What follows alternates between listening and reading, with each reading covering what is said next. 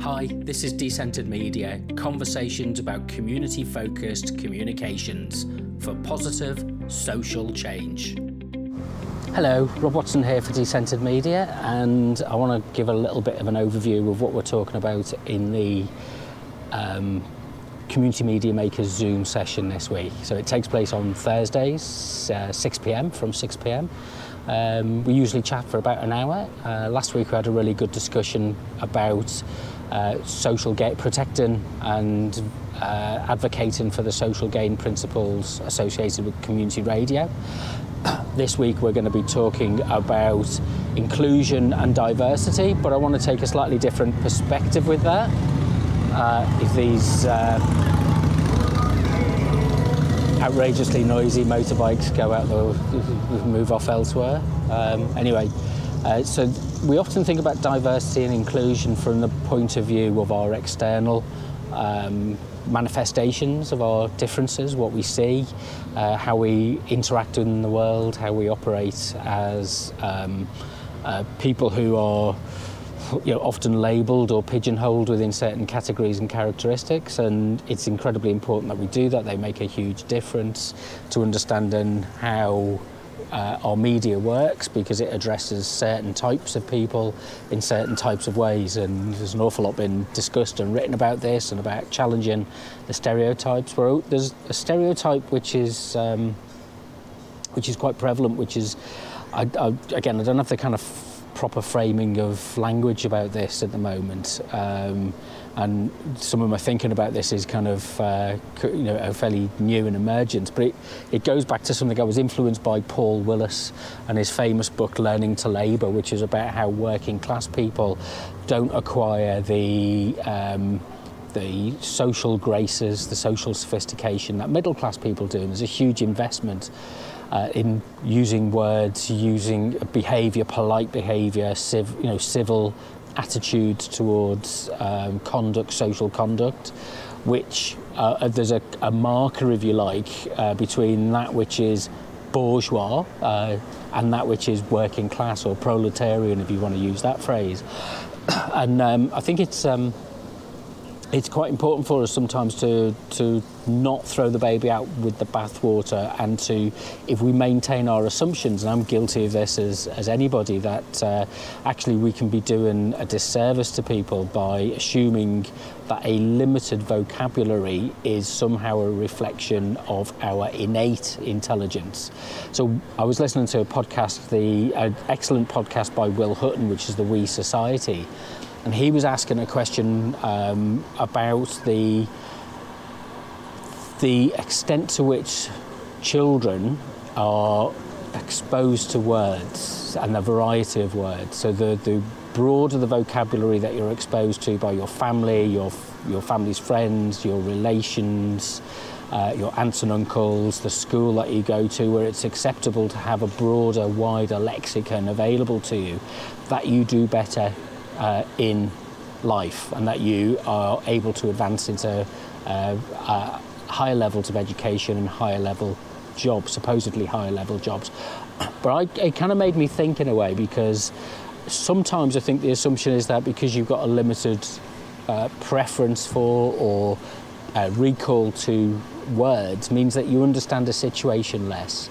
It might just be, and consider this really, is that the opposite is that actually you've got an ability to sort out the wheat from the chaff. You might express things bluntly, and you might not be particularly poetic and erudite in the use of language and words to express this.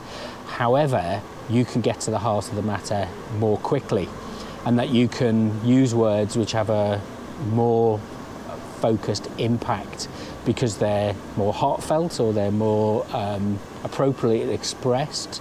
So, for example, middle class, in my experience, middle class professionals tend to fudge and hedge how it is that they talk about something, because you don't really want to offend somebody. You don't want to cross any social boundaries that are generally, it's not polite to do so. Whereas, working class people, and I'm from a working class background, are more likely to express things, their distaste, their frustration, their concern about issues that are impacting on them in a much more robust, direct manner. And what I wouldn't argue is that we shouldn't educate ourselves. I'm a huge believer in education, but I'm also saying that just because somebody might be uneducated in the view of a particular social class. This is the kind of stuff that Pierre Bourdieu talks about in relation to the habitus, that class distinctions are often laid out in terms of markers of taste and refinement, and privilege comes in your ability to use knives and forks correctly, to know the etiquette of how to sit in a meal together. But it doesn't make you, attaching moral judgments to that, I think, is wholly mistaken and wholly inappropriate. So the point is, for community media, are we in danger of it also imposing a form of discrimination and marginalisation against those of us who weren't brought up in a privileged background, with a privileged family, and came to education late, and came to education as a form of kind of personal commitment rather than something that was assumed and you were entitled to do, and therefore you didn't have the experiences and the trappings to go with that middle class bourgeois life, which facilitates ease of access to certain jobs, certain professions, and status within those jobs and professions. Whereas working class approach is about being able to say what you think and express that in its immediacy and with its full force. So I'm just interested in having a conversation about that, because I'd like to see what other people think and how we maybe feel about the idea that we should broaden and we should be respectful towards. I mean, that's a crucial matter, just because you're blunt in your language doesn't mean that you're disrespectful to people. It just means that you're fairly forthright.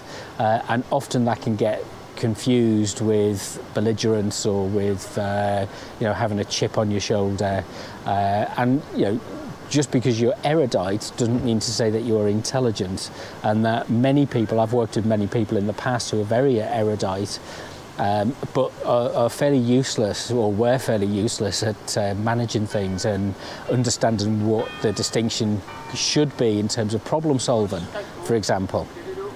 So it's not straightforward, and I wonder, how do we engage with one another in terms of having that debate and discussion, and how do we facilitate the cross-fertilisation of ideas and to pollinate what can we take from different parts of our culture. So it's not just about those external diversity indicators that we typically might think that we have to look at, but there's also if you like, a cognitive, the way that we think and feel and function internally, as well as the kind of class relationships that we have. I'm not saying that we should instigate some kind of class conflict in order to transform our media, but I am saying that on an individual basis that we maybe need to look at things in a more holistic manner, and a more inclusive manner also means being able and being patient and supporting and working with people in order to bring about individual change through building confidence and capability, rather than, if you like, automatically excluding people because they express themselves in a certain way.